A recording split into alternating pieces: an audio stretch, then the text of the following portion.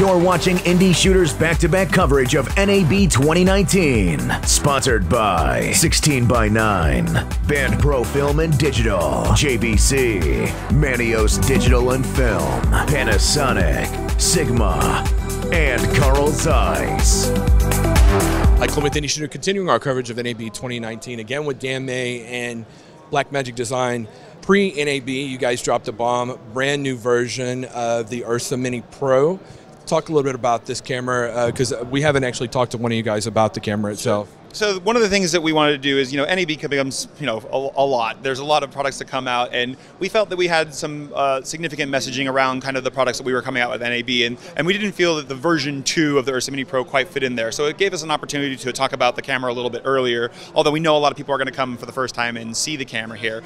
And it really is a generation 2 of the Ursa Mini Pro. So it's not like we've come out with a brand new camera that has all new features and is completely different, even though there's a lot of small differences that do create a basically improved version of the camera. So physically, when we look at the camera, it is really the same physical body of the camera. The only real physical difference here is we have added the USB-C on there for the ability to record off to external media. So we've seen this on the Pocket camera, we've seen this on other products that we have, the ability to record to external drives, because sometimes I'm not just going to want to be changing out CFast cards. I'm going to want to be able to have that other drive, that other media that I want to record to in a longer form. But that's really the only physical external difference that we see on these G2s of the Ursa Mini Pros.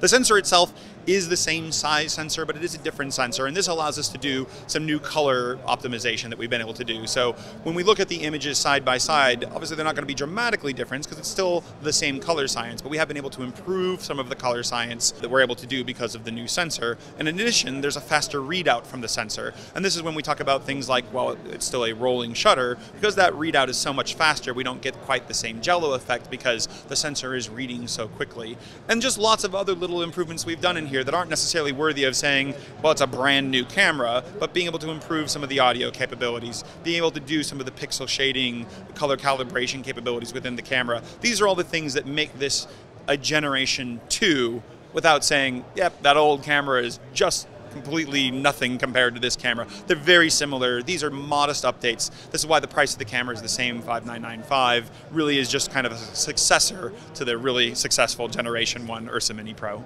So one of the things I wanted to point out is that when you're going to SSD out of the USB-C, this is actually the same way of, it's like using CFast. It's not like taking it from a different part or like going out through the XLR or something like that. Correct. This is just taking it from a different drive selection, essentially. So it's not like we're going out and saying, hey, you're getting some extra thing that I can do multimedia, different records in different formats. It's just recording to that drive instead of those other drives. And it's going to be the true sensor data. It's not going to be limited to ProRes or something like that. Correct. It's basically still going to be whatever you, I believe, set this up to be. So if I am going to do Blackmagic RAW, that is going to export that Blackmagic RAW out the USB-C for you. One of your evangelists, Vance Burberry, was talking, I guess he's been shooting with the camera. He talked about that color science, that it's the same, but that it's much more enhanced. Can you talk a little bit more about what people can expect to see, like the differences? It's really about just having the data be not necessarily more accurate, but there's a bit more that can be kind of given to that, and it's a really hard thing to explain because, again, I'm not sure that if you put a bunch of amazingly shot footage shot on a G2 next to the footage of a G1, that you'd identify that those are entirely different. Like putting two different one of our 2.5K cameras and you put a G2 next to it, that'd be more obvious. So the color science is all really the same in there, but because of the way that the sensor is, there's just basically more data, more information that we're able to work with. So that really comes into play when we start going into being able to edit that, being able to color grade that, what we can push, what we can pull. So it's, unfortunately, I've talked to some of the color science guys, and it's just a really complex situation for this, but it does allow for a little bit more flexibility. I don't even want to say necessarily more accuracy because the data is really kind of the same, but it's just the ability to do more things with the camera and being able to take advantage of that in Blackmagic RAW, being able to have all of that data and all that information to be able to use throughout the resolve and the whole process.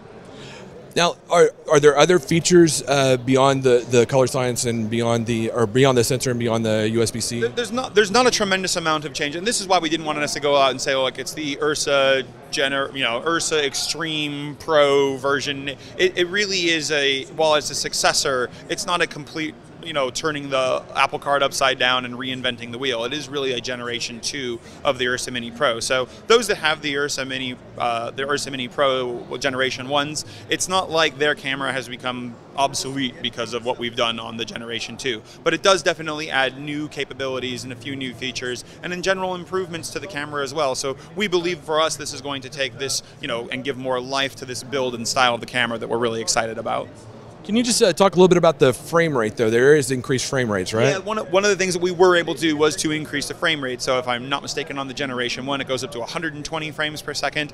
And I want to say that on this, it goes up to 240 frames per second in HD, 150 frames per second in Ultra HD. So we have definitely gotten more slow-mo capabilities and frame rate capabilities out of this camera as well. So these are some of the things that we're able to do because of some of the mechanical changes that have been made. But again, anyone that's gone out and shot with a Generation 1, it's not like you'll put them side by side and say, oh, that was clearly shot on. So it's a great successor to that, but it's not an entirely new camera either.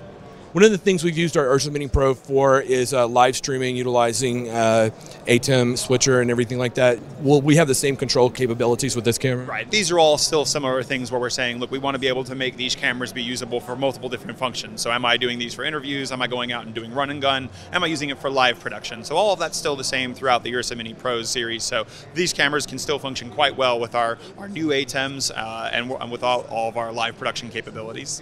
Now, there won't be 2 Ursa Mini Pro models, then this is it, right? This is now supersetting the Generation 1. There's no reason for the same price for someone to go out and now buy really a Ursa Mini 1, Generation 1. The Generation 2 product is the successor for that product. So this is what someone who hasn't bought today should be looking out to purchase if looking at our Ursa Mini Pro lineup. Now, last question, availability. Do you guys speculate on a time? Yeah, we really hoped when we announced this 3 or 4 weeks ago that we'd have them shipping, but we did have a little bit of delays in getting these things out of the factory, but I now have them coming from the factory. We should be fulfilling to our channel partners this week. Hopefully we'll see end users getting their first cameras as early as the beginning of next week. Amazing. That's amazing. Dan, people want to find out more about the new Ursa Mini Pro. Where should they go? They should go to our website, which they can find at www.blackmagicdesign.com. Thanks a lot, Dan. You're watching Indie Shooters back-to-back coverage of NAB 2019. Sponsored by 16x9, Band Pro Film and Digital, JBC, Manios Digital and Film, Panasonic, Sigma, and Carl Zeiss.